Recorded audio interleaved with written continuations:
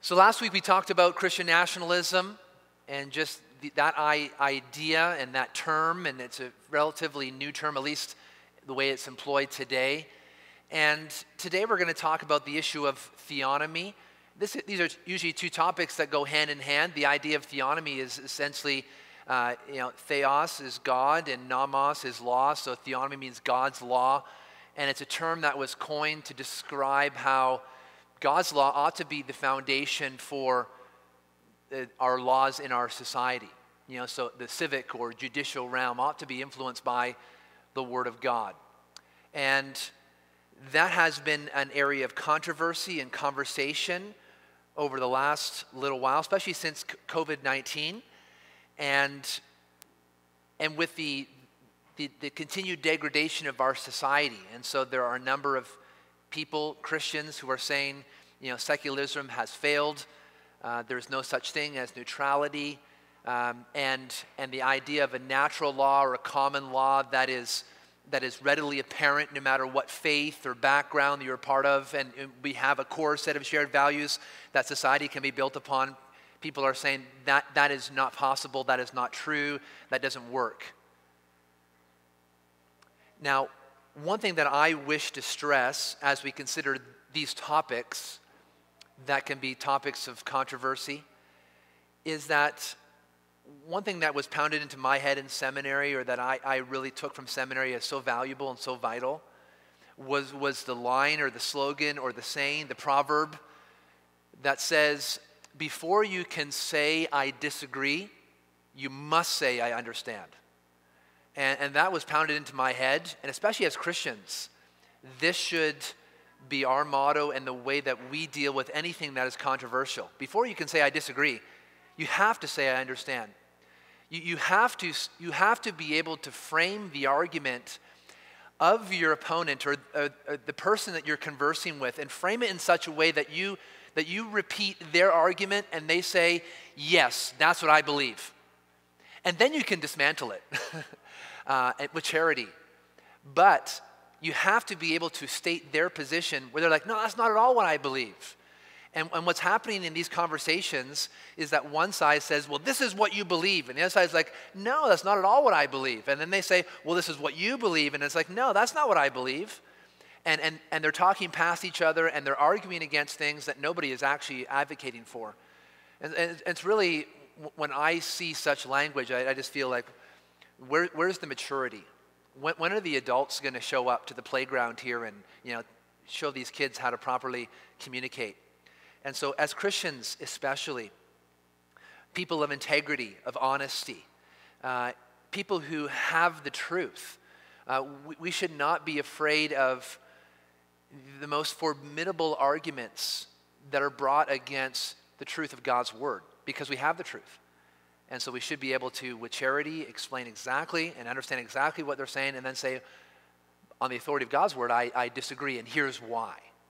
And it's not just the loudest voice wins, not just the one who has the most followers or the one who has the biggest figurehead, but rather it's the word of God and how we reason and explain the word. Okay, so that's just my way of introduction. Now I want you to think about a few questions here this morning related to this topic, because we recognize in our world today that our society is changing, that the ethic is changing, that laws are changing to match this new ethic of our society today. Perhaps some of you, when you were younger and you went to share the Christian faith, the pushback that you received was more about the believability of the Christian faith. Well, I just don't believe that God exists, or I just don't believe that Jesus was divine. I just don't believe that he rose from the dead. I just don't believe in the virgin birth. And so Christianity was not necessarily, or the obstacle or the stumbling block of Christianity was more of an intellectual one. But today, the obstacle or the stumbling block for Christianity is more of a moral one. It's not just that God doesn't exist, or people don't think that, or that Jesus, I'm not sure if he was divine or not, but rather it is the teachings of Christianity are actually immoral, that they're disgusting, that the ethic of Scripture takes us back to an older age that we know in this modern day and age is one that is backwards and corrupted. And so there's a new kind of apologetic today that must be offered. And so we realize the ethics of our society are changing. The morality of our society is changing. And we live in a day and age where pluralism and secularism are held to be common values that will lead to toleration and freedom and acceptance. And if Christians believe that there is one way to God and that there is one truth, that there is a sexual ethic that is binding upon all, just as an example, then that is seen as intolerant and against freedom and against progress, really against modern values. And so we have to ask, if a pluralistic and secular society is regarded today as ultimate, then what is the ultimate standard in a pluralistic society? When you have a pluralistic society where you have many different religions, many different faith groups, many different backgrounds, many different ideas about truth, then what is the ultimate standard? What is going to be the standard, the commonality that is going to tie everyone together? Now, what we see in our day and age is that human government is going to be that common thread. Just like ancient Rome, you could worship, or Babylon, you can worship any god you wish as long as Nebuchadnezzar is king. As long as you bow to Caesar as Lord, you can have any god. And that's the way it's increasingly like today. You can have any faith, any religion you want, as long as your loyalty is for human government. But what is the standard that human government appeals to? What informs today's modern ethic? What informs laws? Is there any standard, or is it simply just man's way or man's intuition? What is that standard? And here are a few questions that I want to get your mind going. What should be the basis for laws that govern our nation or that govern any nation? Is it natural law, that is, what would be derived from reason, from logic, from nature itself? Is it man's law? Should it be informed by God's law? His word from Genesis to Revelation? What standards should be used? And consider this question. How do you know what is a sin and what is a crime? You don't want to live in a society where there are thought crimes, where you go to jail for what you think. You don't want to live in a society where they imprison people for pride. We know that's a sin, and you can sin in your mind, but we know it's not a crime. But how do we know that? How do we know what sins are sins and what sins are crimes? What is the standard that we use? Also, what is a just punishment for a particular sin or crime? In other countries, and they might even do this today, there was a man that lived in our community when we lived in Windsor, Ontario, a man from India, and he walked around and he had no hands. Because the penalty in his country where he grew up for theft was cutting off your hands. Is that a just punishment? Why or why not? By what standard? Should people be sent to jail? For what crimes ought they be sent to jail? Should they be sent to rehabilitation? Should they be forced to make restitution? What about the death penalty? Should we have the death penalty? Why or why not? By what standard? What about murder? What about sorcery? What is the standard for crimes and for punishment? What is justice? And we recognize we run into problems here about how do we know what to do? Is it basically just a certain society or community decides this is what they are going to do? Should we have laws in our country against abortion? Should we have laws in our country against homosexuality? Should we have laws in our country against adultery, against bestiality, against pornography? And again, why or why not? Why or why not? Should every form of religion have equal place in a society, come under the equal protection of the law?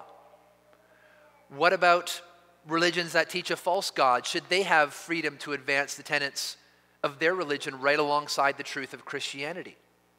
What about religions that advocate for child sacrifice? Why or why not? What's the standard for freedom, for toleration? Should tech companies like Google or Facebook censor content? Should those tech companies censor content? And I know many of you are probably thinking, no, they shouldn't. They shouldn't censor content at all. But what about child pornography? What about the Islamic radicalization of youth? Should they censor that content? And we probably concede, well yes, there's probably some content that should be censored, but which is it? Again, it comes to by what standard? How do we decide these things? Is limited government good? Is separation of powers good? And why is that? On what basis? By what standard? We are going to have laws in a society, but the question is, what are those laws? What are the basis of those laws? What's the punishment for violating those laws? And how do we answer the question, what is our standard? Now, we live in a society where there is a history, thousands of years of history that we have the law codes that we do. But as we have this thought experiment, you realize that it can be a difficult question to think about. A lot of these things we just embrace, and we just grow up in it, and we don't really question it. But as we come to a society like we are, that is in many respects falling apart at the seams, we then have to ask these questions. What is the standard? What is the basis for these things? Is there such a thing as a Christian vision for the government, for laws, for society? Are we just those who sit back and say, no, that's wrong, that's wrong, that's wrong? Or do we have something to say, well, here is what we ought to do. Here is what is good. Here is what is right. And so go back to this question of theonomy. Theonomists say that God's law, his revelation, or his word should be the basis of defining righteousness in our lives, in our homes, in our churches, and in our society. Let me give you a few definitions of theonomy from different sources. Most of these are critical sources. That means sources that don't actually agree with the idea of theonomy. And I'll just mention this too right off the start. You know, there is so much confusion on this particular subject. So this is a label that I would advise anyone to be cautious of just wearing a label or not wearing a label, because there's so much confusion here. So if you say, hey, I'm a theonomist, like people are not going to know what you mean by that. And probably most people think that's a terrible thing to label yourself. So theonomy can be defined this way. This is from the great source of Wikipedia. Theonomy is a hypothetical Christian form of government in which society is ruled by divine law. Theonomists hold that divine law, particularly the judicial laws of the Old Testament, should be observed by modern societies. Andrew Walker, writing for the Gospel Coalition in an article disagreeing with theonomy, he says, theonomy seeks to apply the civil law of the Mosaic covenant to contemporary civil government. Theonomists wish for civil government not only to take its directions from Christianity, but also to craft specific law in the shadow of Old Testament Israel. Another critical article says this: theonomy, in the technical sense, teaches that Old Covenant judicial laws are the universal moral standard of civil law for all Gentile nations. Another definition, a more detailed one, by ones who are more sympathetic, say that theonomy holds that God's word is authoritative over all areas of life.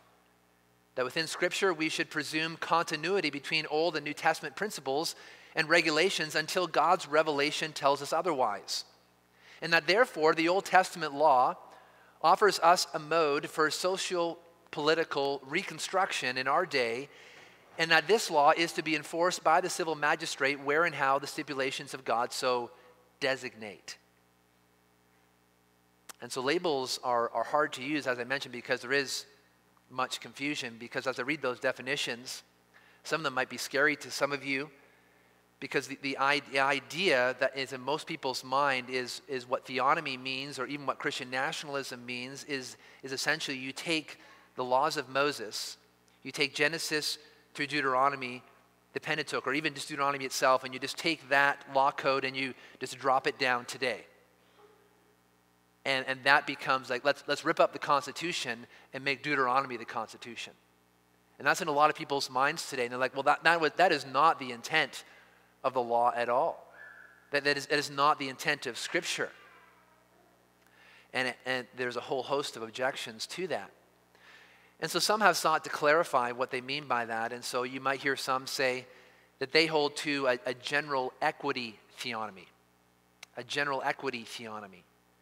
And that's because the Westminster Confession of Faith talks about the law of God and says there, he says, to them also, speaking about the Jews or Israel, to them also as a body politic, as a society, God gave sundry judicial laws which expired together with the state of that people, not obliging any other, now further than the general equity thereof may require.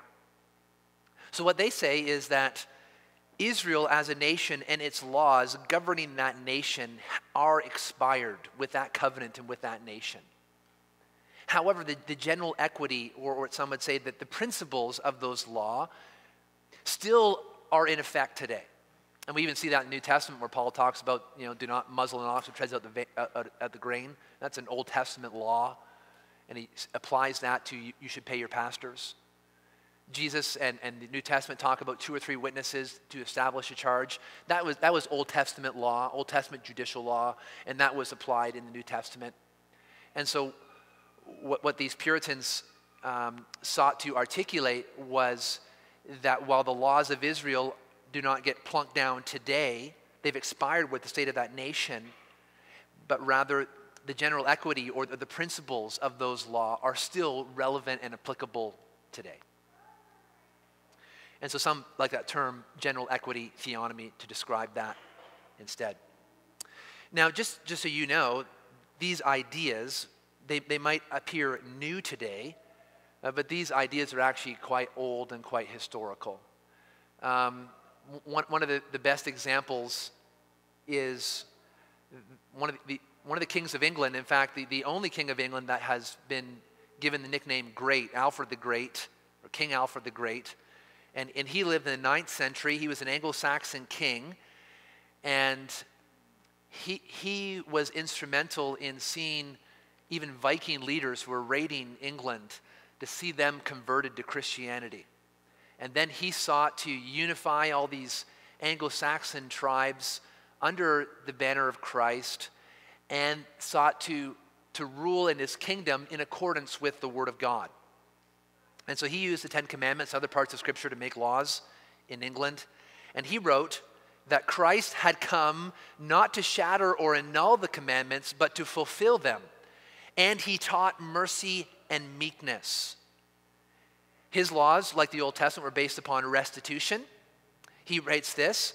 He says that through that mercy which Christ taught, that for almost every misdeed at the first offense, secular lords might, with their permission, receive without sin the monetary compensation which they then fixed.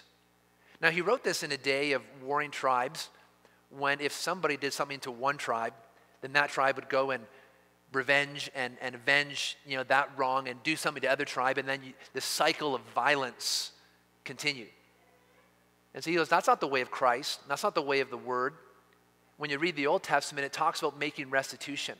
So if somebody steals something from you, you don't go and kill them or kill their children or something like that, but rather they make restitution. They pay back what they stole, sometimes even with extra because of the inconvenience that brought. And so Alfred instituted those laws and others like it in that early English kingdom. And of course, there's been others throughout time. We recognize that, especially during the time of the Reformation, you have men like John Knox, Calvin, Bucer, You have men after them like Rutherford, Puritans under Cromwell and others who sought to use the word of God to influence not only the church, matters of personal faith and piety, but also to speak into how society ought to be governed. Okay? So that's the general idea of theonomy is using the word of God to influence not just matters of personal holiness, not just the church, but also to influence matters of society and the state, the judiciary. Now, I want to deal with some of the concerns or objections that come to that idea before we dive into some of those scripture passages. The major concerns are as follows. Some say that this causes a confused relationship between the church and state. That if you were to use the word of God to form the basis of laws in a nation, then what you'll end up with is either a church-run state or a state-run church. And you have this confusion, this blurring of church and state that we know ought to be separate. And so we've learned that the church and state ought to be separate, that the church doesn't rule over the state, neither should the state rule over the church. But this objection is based on, I think, a misunderstanding. It's a misunderstanding even how Old Testament Israel worked. You remember Saul, whenever he had conquered the city, he'd won that battle, and then he was supposed to wait for Samuel to come and to sacrifice, but he just sacrificed himself. And then Samuel came and said, it was a huge blunder. What are you, the king? You have no jurisdiction to act as the priest and to offer this sacrifice. And so in Old Testament Israel, there were priests, and there were prophets, and there were kings, and those roles didn't mix. There was jurisdictions and boundaries.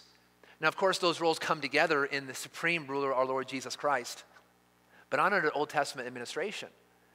And we also know, even the New Testament, that there should be a separation between church and state. Give to Caesar that which is Caesar's, and to God's what is God's. We see in Romans 13 that the role given to a civil magistrate, and that is different than the role given to elders of a church. There are separate jurisdictions.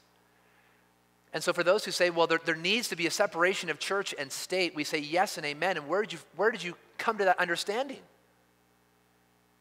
And most have come to the understanding that there needs to be a separation of church and state because that's what the Bible teaches, which exactly proves the point. Because the Bible teaches the separation of church and state. So in our society, we should have a separation of church and state. Why? Because the Bible teaches it, which is the point that it's seeking to refute. It actually establishes. Another objection,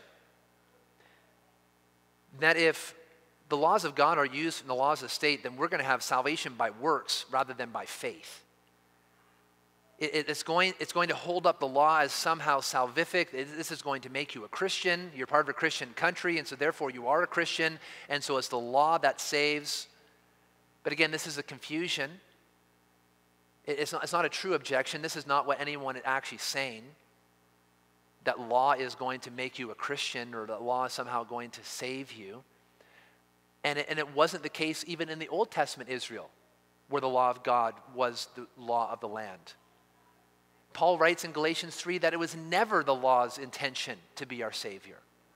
The law is the standard, but the law doesn't provide the power to accomplish that which the law demands. It is the Lord Jesus Christ. It is God himself that justifies through faith. It is not the law. The law has never been set up as a Savior. And so the scriptures never teach that. And so that's not the purpose of Christian law in a society. Another objection is that the fear is that there will be a state religion with forced conversion. A state religion with forced conversion.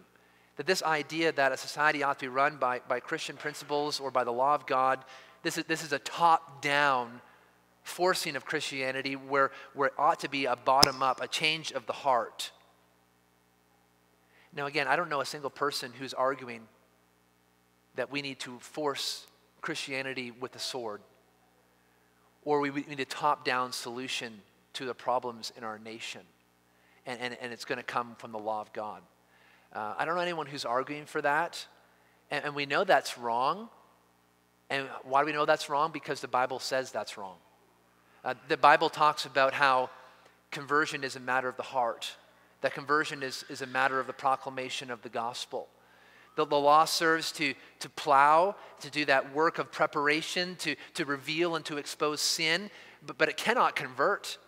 It cannot save. And so again, we know that it is wrong to force the faith at the point of a sword or any other kinds of punishment. And we know that's wrong because the Bible says it. And so again, the scriptures actually tell us why that would be a bad idea. Again, proving the point, the scriptures give us guidance here. Others argue that this is a confusion of law and gospel. If the laws of the land ought to be influenced by the word of God, then it would make a confusion about our task as a church where we're called to go and make disciples and not to advance God's law or social change. And again, I think this is a false dichotomy. I don't know anyone who's saying, let's go make all these changes apart from the gospel, but rather social change and changes of law and of ethics and morality will come through the advancement of the gospel. The question becomes, as we labor to make the gospel known, what do we teach people who believe the gospel to do, to behave, to live? You know, we have teaching from our church on the Christian home. And our teachings on the Christian home can be heard by people who are not Christians. Now, as a non-Christian, they won't actually be able to live that out faithfully because their hearts have not been molded and shaped. That doesn't mean that we ought not to speak about the Christian home to our world today, about the blessedness of fatherhood and motherhood and of children and marriage and what that all looks like. No, this is God's standard for the home. And if you want that and desire that, then you need to be born again. You need to become a Christian. And the same is true for Christian laws or principles in a society. It can actually adorn the gospel. Lastly, another objection is that the idea of God's law in our society is actually a misunderstanding of the discontinuity between old and new covenants. That is, there is a discontinuity between old and new covenants, and so what was written is done. It's from a past age, not to be applied or used today. Now, I agree there is discontinuity between old and new covenants. The question is, what is discontinuous and what is continuous? And we know one thing that is continuous is our God and his nature, his morality, his ethic, his righteousness. He is eternal and he is unchanging. And so his standards of holiness and his ethical instructions are unchanging. And so taking the ethic and the principles and the morality of all of Scripture, including the Old Testament, is not out of bounds for us today because it reveals the nature of our God. And so the morality of Scripture is not discontinuous, as if God is somehow much different today than he was back then. Okay, so there's some misunderstandings that I want to try to clarify. And let me also seek to clarify or maybe push back on other ideas and assumptions that we have. And again, we're going to get to the word here in just a moment, but I did to lay some groundwork of some of the conversation that's been happening. There's also some assumptions that underlie the hesitation and the objections to saying that God's law ought to apply to all areas of life, including our society. And some of those underlying assumptions, as I see them, one of them is this, that the Old Testament law is actually harsh.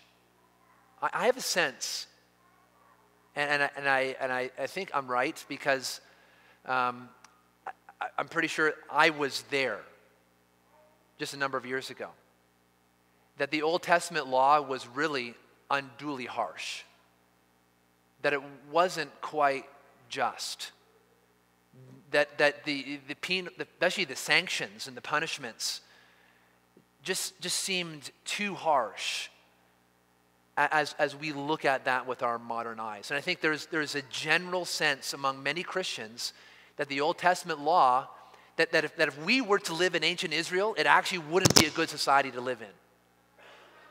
You actually wouldn't want to live there because it's too harsh.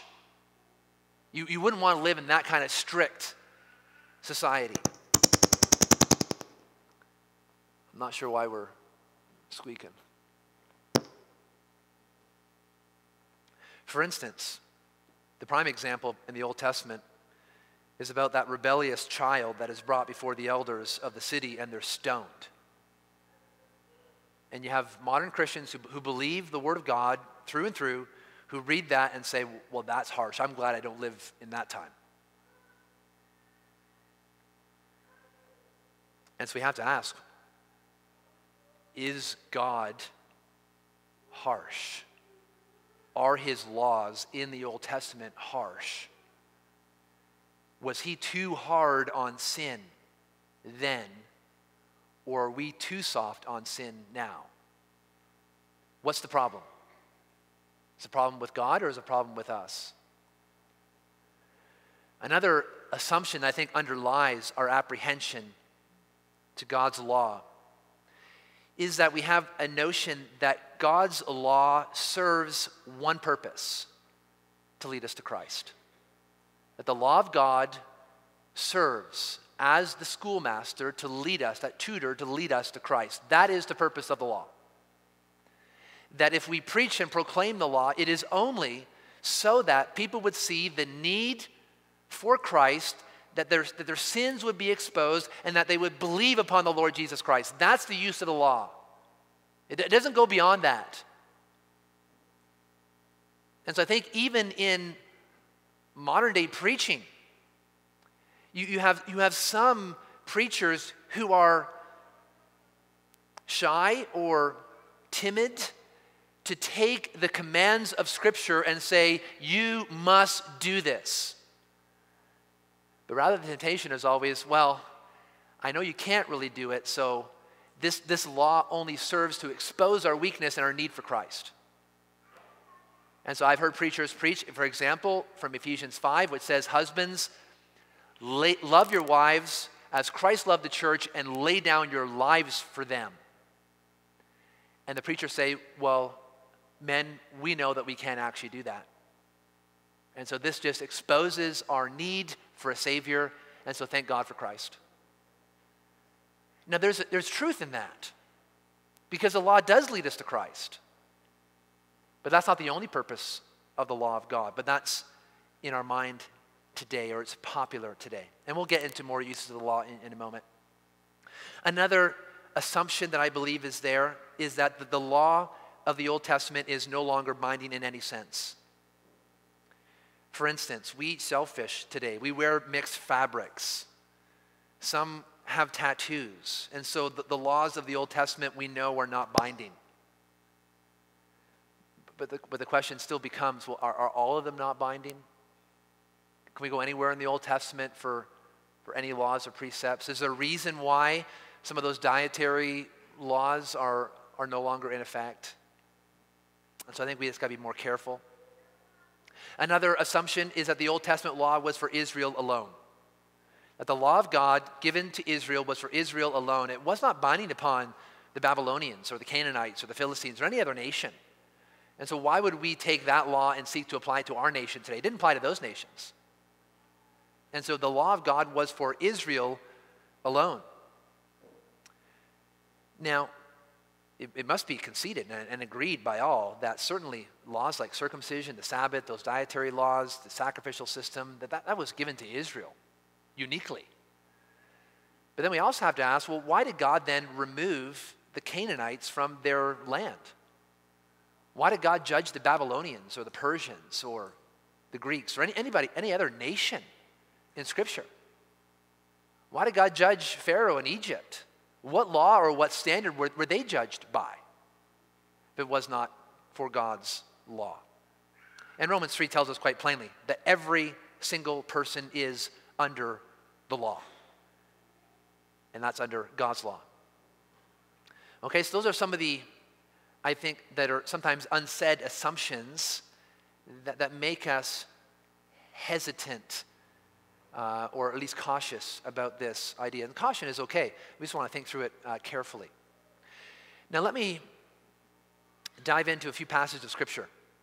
Okay, so that was all just kind of laying the groundwork and trying to get some assumptions, some objections out of the way. And so now I want to turn your attention to Scripture, and I want to, why don't you take your Bible and turn to Psalm 119 first. Psalm 119.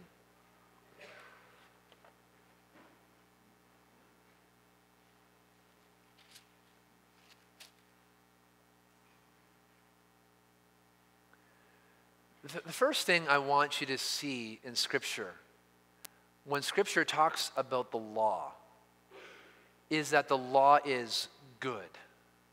The law is good.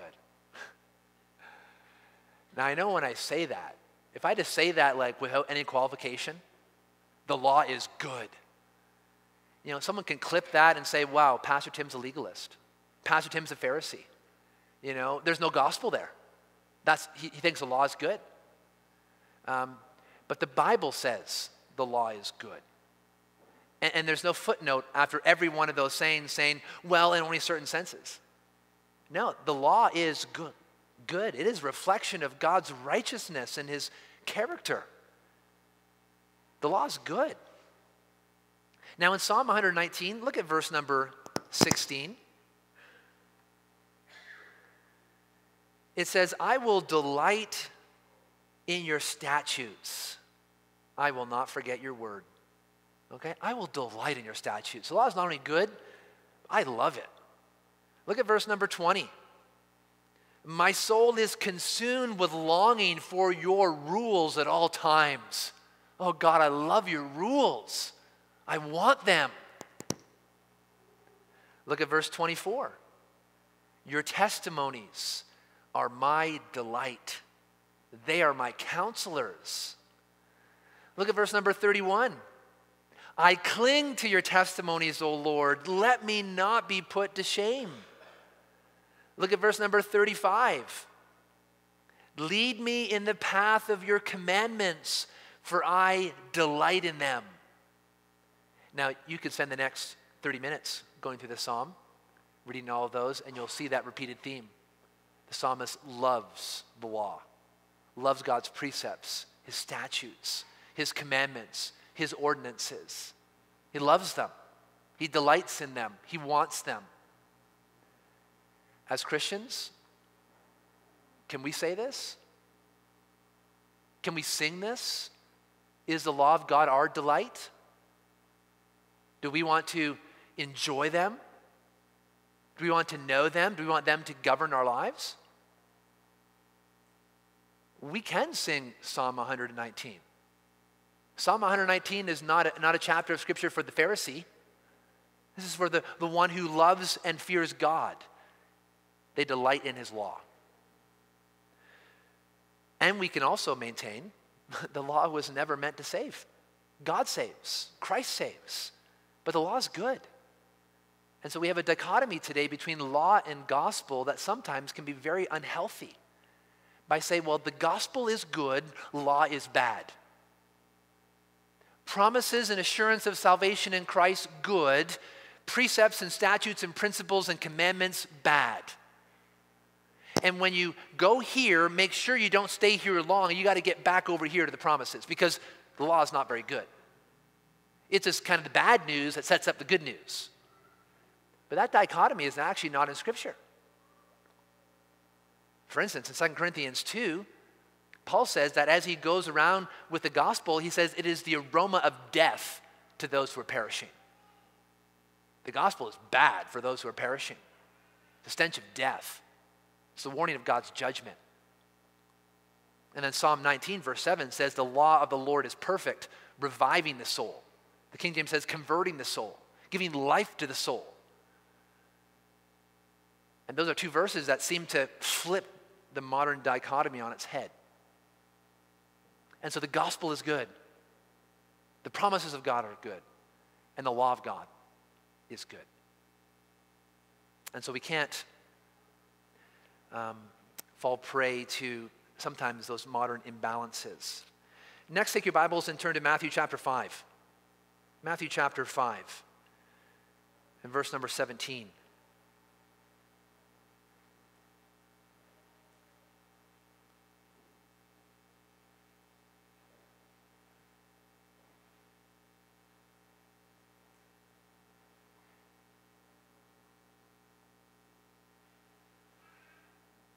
Matthew chapter 5, verse 17. Let me read verse 17 down through verse 19. This is Jesus' Sermon on the Mount. He says, "Do not think that I have come to abolish the law or the prophets. I have not come to abolish them, but to fulfill them. For truly I say to you, until heaven and earth pass away, not an iota, not a dot will pass from the law until all is accomplished. Therefore, whoever relaxes one of the least of these commandments and teaches others to do the same will be called least in the kingdom of heaven. But whoever does them and teaches them will be called great in the kingdom of heaven." So what is Jesus teaching here? Now, some would interpret this passage by saying, Jesus didn't come to abolish the law, but he came to fulfill them, and through his fulfillment, they are now of no effect. So in other words, he didn't come to abolish the law, but he came to fulfill the law which actually abolished the law. So he did come to abolish the law. What Jesus is saying here is that he didn't abolish the law, but he fulfilled the law.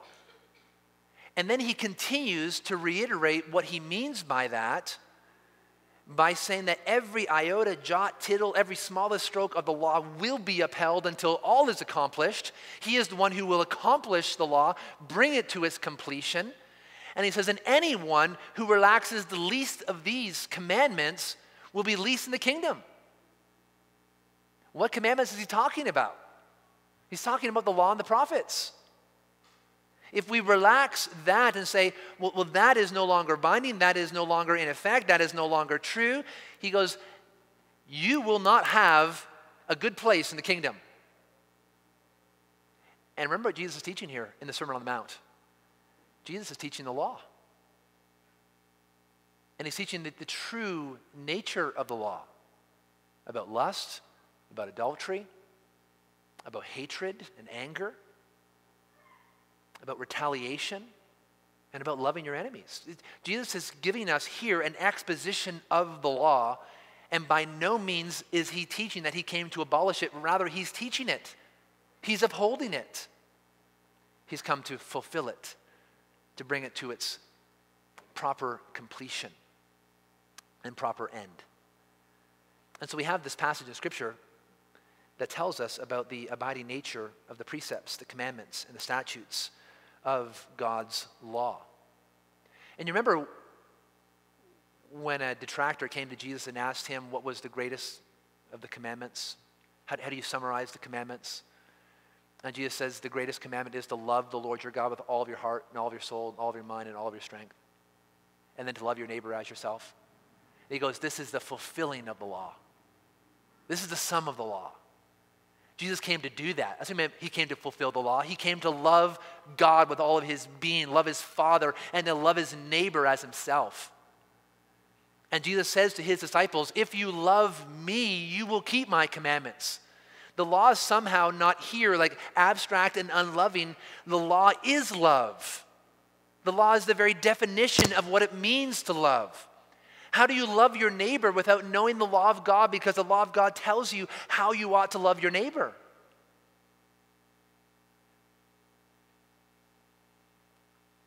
And so this dichotomy that we have today is unhelpful.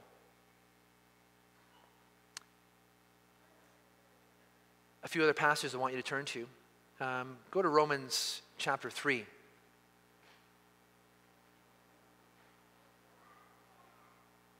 Romans chapter 3. This great book articulating in detail justification by faith in the Lord Jesus Christ, the sovereignty of God.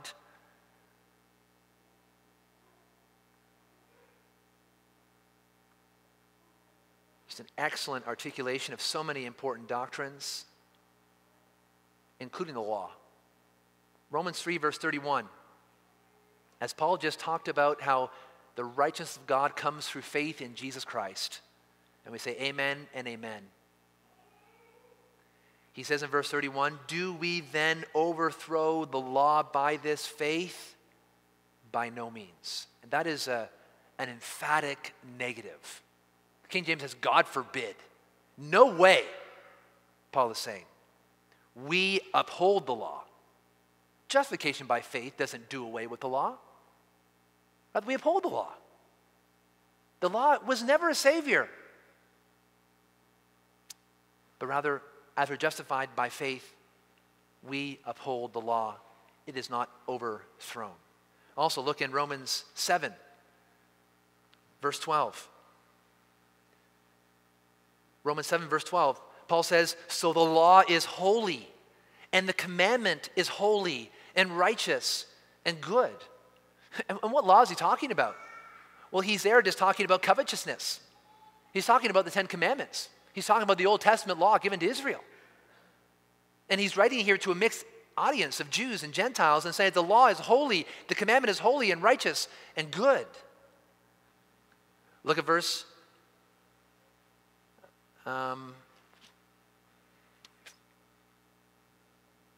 number 22 in Romans 7. He says, for I delight in the law of God in my inner being. Now he mentions here the struggle that he does not do the things that he wants to do. But it bears witness that the law is good. And he delights in the law, just like the psalmist does. Paul, the one who articulated that we are justified by faith apart from works, says, I delight in the law of God in my inner being. Because he knows the law is not a savior. It's Christ is a savior. But the law is good. Now I want to get into the uses of the law in just a moment. But let me read a few quotes. This first here is by Thomas Watson, Puritan. And if you haven't read any Puritan's works, Thomas Watson might be a good one to dive into. He's very readable and used tons of word pictures to describe. And you'll see it here in this quote. He writes this: the scripture, as Chrysostom says, is a garden, and the moral law is the chief flower in it. It is a banquet, and the moral law is the chief dish in it. The moral law is perfect. The law of the Lord is perfect, Psalm 19:7. It is an exact model and platform of religion. It is the standard of truth, the judge of controversies, the pole star to direct us to heaven. Though the moral law be not a Christ to justify us, it is a rule to instruct us. The moral law is unalterable. It remains still in force. He also writes this: but though the moral law be thus far abolished, it remains a perpetual rule to believers. He's talking there about the ordinances given to Israel. Though it be not their savior, it is their guide. Though it be not their foedus, a covenant of life, yet it is norma, a rule of life. Every Christian is bound to conform to it and to write as exactly as he can after this copy. Do we then make void the law through faith? God forbid. Romans 3:31. Though a Christian is not under the condemning power of the law, yet he is under its commanding power. This I urge against the antinomians, those who are against the law, who say the moral law is abrogated to believers, which as it contradicts Scripture, so it is a key to open the door to all licentiousness. They who will not have the law to rule them shall never have the gospel to save them. Also, one more quote from Matthew Henry. His father was Puritan minister, nonconformist minister, and he wrote the famous commentary, Matthew Henry commentary. It's probably on every Christian's bookshelf or on your phone or somewhere. Very, very popular. And I want to read what he says about Matthew 5.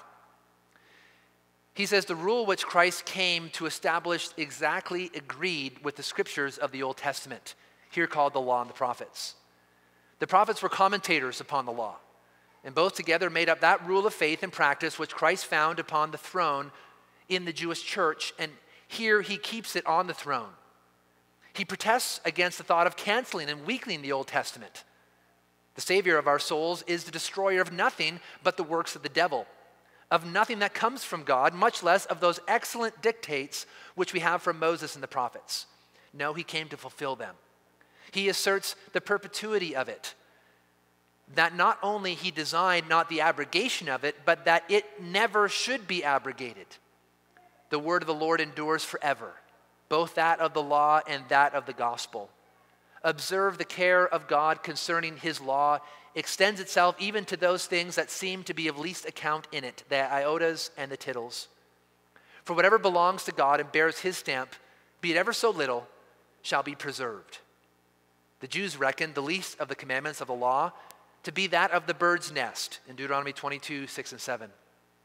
Yet even that had a significance and an intention very great and considerable. It is a dangerous thing in doctrine or practice to disannul the least of God's commandments, to break them. That is, to go about either to contract the extent or weaken the obligation of them. Whoever does so will find it is at his peril. And that's from Matthew Henry. So when we go to believers of old, they upheld the law of God as being the rule of faith. And the reformers articulated what they called the three uses of the law. And I just want to say that this is something that Christians have believed for a long time. I think we need a reminder of it. And so some of these uses you're familiar with.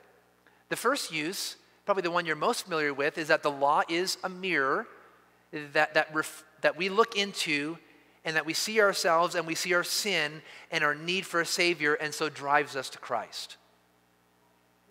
That's a use of the law, to drive us to the Lord Jesus Christ. Some of you have probably listened to Ray Comfort and how he goes about evangelism. And how does he do that? Well, he goes through the 10 Commandments. He reminds people of the law of God and their need for a Savior, and then he leads them to Christ. That's a use of the law, a proper use of the law. But it's not the only use of the law. We saw there in those quotes from Thomas Watson that the law is also used to guide the regenerate into good works that God has planned for them, that we are being conformed into the image and likeness of Christ as Christians, and the law is that standard.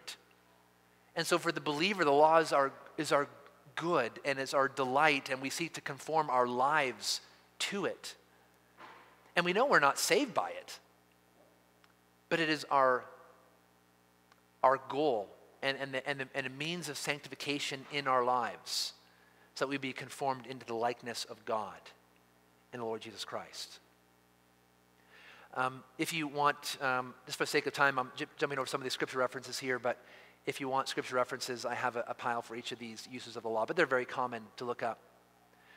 The last use of law that I want to mention, that I think is often neglected and bears weight on this conversation about the use of the law in our society or in our culture in general, is that the reformers talked about how the law also had a use to restrain evil. That the law cannot change the heart, but the law does inhibit or curb lawlessness by threats of judgment. A few passages I wish to read. First is in Deuteronomy chapter 13. Deuteronomy 13. And I'm going to read verse 6 through 11. Deuteronomy 13, verse 6 through 11. And this is the use of the law, talking about how it's a restraining force against evil. It says in Deuteronomy 13, starting in verse 6, if your brother, the son of your mother, or your son, or your daughter, or the wife you embrace, or your friend, who is as your own soul, entices you secretly, saying, let us go and serve other gods, which neither you nor your fathers have known, some of the gods of the peoples who are around you, whether near you or far off from you, from the one end of the earth to the other, you shall not yield to him or listen to him, nor shall your eye pity him, nor shall you spare him, nor shall you conceal him, but you shall kill him. Your hand shall be first against him to put him to death, and afterward the hand of all the people. You shall stone him to death with stones, because he sought to draw you away from the Lord your God, who brought you out of the land of Egypt, out of the house of slavery. And all Israel shall hear and fear, and never again do any such wickedness as this among you. So we know in Scripture that false prophets would get stoned. In fact, that's the first part of Deuteronomy chapter 13 that I didn't read. And then here, if anyone is seeking to take you away into false gods, into idolatry of the nations around you, or any other false religion, it's the death penalty. It's that serious. It is disloyalty. It is treasonous towards God, who delivered you from the land of Egypt. And when that punishment is carried out on that individual, then the fear of God will come upon everybody. And so when that law is implemented, it is imposed, it is laid down with its full force and its penalty, it will cause everyone to be afraid, to restrain them in their evil. And so there we see a use of the law. Now you're thinking, well, such a use is not in the New Testament. But we know, of course, that it is. In Romans chapter 13, a passage that I know many of you are very familiar with. Romans chapter 13 says nearly an identical thing. It doesn't list the particular sin. But in Romans chapter 13, it argues that we ought to be submissive to governing authorities because they've been appointed by God, and those who resist will incur judgment.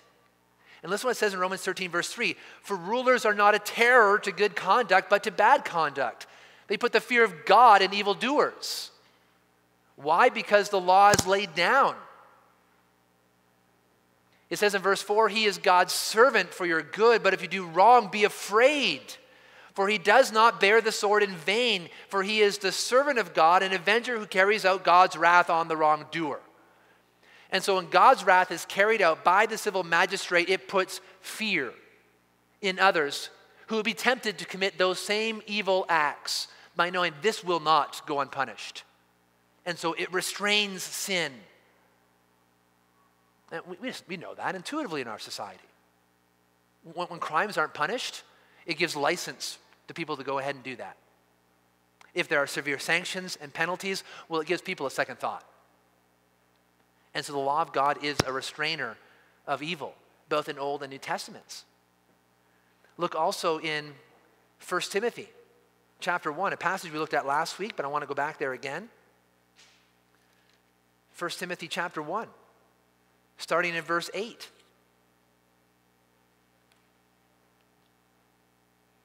It says there, now we know that the law is good. Exactly what we've been saying. The law is good, Paul says, if one uses it lawfully. And what lawful understanding does he have of the law here? He says in verse 9, understanding this, that the law is not laid down for the just, but for the lawless and disobedient, for the ungodly and sinners, for the unholy and profane, for those who strike their fathers and mothers, for murderers, the sexually immoral, men who practice homosexuality, enslavers, liars, perjurers, and whatever else is contrary to sound doctrine, in accordance with the gospel of the glory of the blessed God with which I am entrusted. It is a false statement to say the law of God is only for Christians and only to lead us to Christ. No.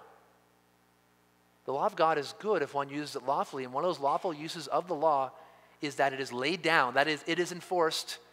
Its sanctions are there. Its punishments are there. It is laid down for the ungodly, for the wicked. And as Paul goes through this list here, he's going through, you can see in his mind, he's going through the Ten Commandments. That's what he's unpacking. That ought to be laid down against the ungodly to restrain sin. And it's in accordance with the gospel, not contrary to the gospel, in accordance with the gospel. And so we see here is that the law's use, the law is good, first off, and it's used as a mirror to see our sin, lead us to Christ. It is used as the Christian's delight and guide to sanctify us, and it's also used to restrain evil in a wicked society, or in any society. And we see that here taught plainly in both testaments. Okay? I'm over time. Let me end with this. I was going to mention about natural law. Some argue that natural law forms a better basis for our society than God's word, but God's word is supreme over natural law in the sense that it is clear, divine, special revelation. We have it in black and white. There's no misunderstanding. But this point I want you to take away from this. The law is good. There are many uses of the law, including to restrain evil. And also, we must recognize that Jesus Christ is Lord and King. In Revelation 1:5, it says that he is the ruler of the kings of earth. That the kings of this earth owe their allegiance to the Lord Jesus Christ. By what standard ought they to rule? They ought to rule according to Christ's standards and according to Christ's laws. He is the ultimate standard. And we also have to realize that this is an issue that touches on the sufficiency of Scripture. The sufficiency of Scripture. We live in a day and age where to deny the inerrancy or the truthfulness of Scripture is like a major no-no. Even people who don't really believe the Bible will say, I believe the Bible and it's all true. Because they know if they don't say that there'll be such reaction from Christians in every quarter that they won't be able to continue to pretend that they're a Christian. But what we do today is say, yes, the Bible is true, it doesn't have error, front to back, it's good, but we deny its sufficiency. And we see that in churches today, where the whole manner of church is designed after being seeker sensitive.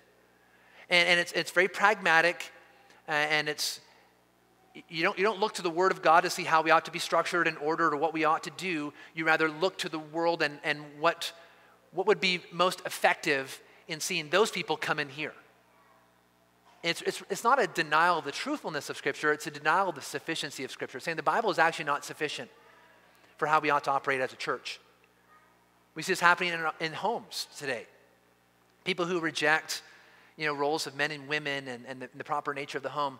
It's not necessarily saying the Bible is not true. They're saying, well, this is not sufficient to speak into that area. That I have another authority somewhere else that is influencing that. And I believe also when we talk about our society, that for many Christians, we neglect the sufficiency of Scripture as it applies to our world today. That Scripture is sufficient to speak to all areas of life, including the laws of the land, including how society ought to be structured and run. The Scripture is sufficient. It doesn't necessarily speak about everything, but it speaks to everything, including what we see in the world around us today. Okay, so remember the sufficiency of Scripture. It is sufficient for every matter of life. Remember the lordship of Christ over all things, including the kings of this earth. Remember the uses of the law, and remember also that the law is good. Okay, so that's kind of in a nutshell. Labels not that helpful, but those ideas, hopefully we can all say yes and amen.